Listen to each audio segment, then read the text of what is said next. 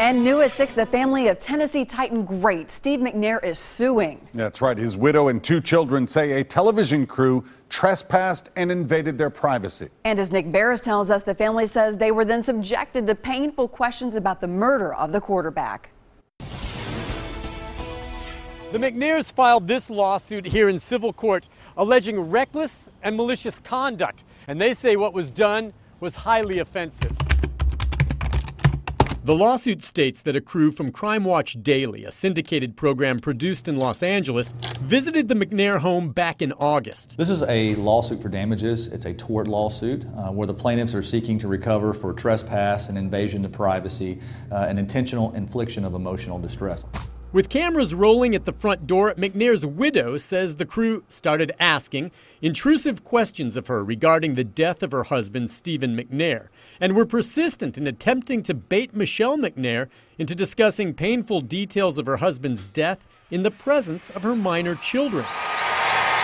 Steve McNair, the former Titans great, was shot and killed by an alleged girlfriend, 20-year-old Sahil Kazemi, back in 2009. Metro police say it was a murder-suicide. But at the time, Vincent Hill, a private investigator, claimed someone else was involved. He even wrote a book. There's still hundreds of unanswered questions. Back in 2010, Metro detectives debunked his theories. But I can tell you most of that speculation, innuendo, was coming from Vincent Hill. But Hill was with Crime Watch at the McNair home. He also is named in the lawsuit. Michelle McNair claims the crew refused to leave and maliciously suggested she was concealing the truth about the death of her husband, and her children had to endure the painful, untrue, and unwarranted verbal assaults regarding the death.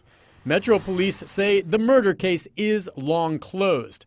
The McNair's lawyer says the family just wants such hurtful questions and unwelcome visits to stop. Perhaps most important, the McNairs are asking the court to issue a permanent injunction banning the use of any of that video shot that day. In Nashville, Nick Barris, News Channel 5. Now, we did reach out to Vincent Hill by phone today. He says the visit to the McNair home lasted just a few moments. They never went inside, and the questions were not malicious. We did not hear back from Crime Watch Daily.